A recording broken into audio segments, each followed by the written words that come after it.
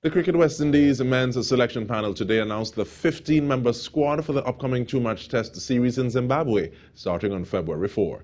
The selection panel recalled experienced fast bowler Shannon Gabriel, as well as left-arm spinners Gudakesh, Motie and Jomel Warrican.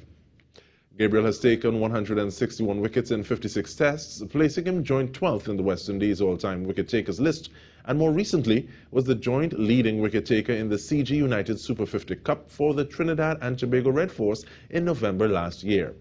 Jayden Seales is unavailable for selection following a knee injury and subsequent surgery, while Anderson Phillip is also unavailable due to injury.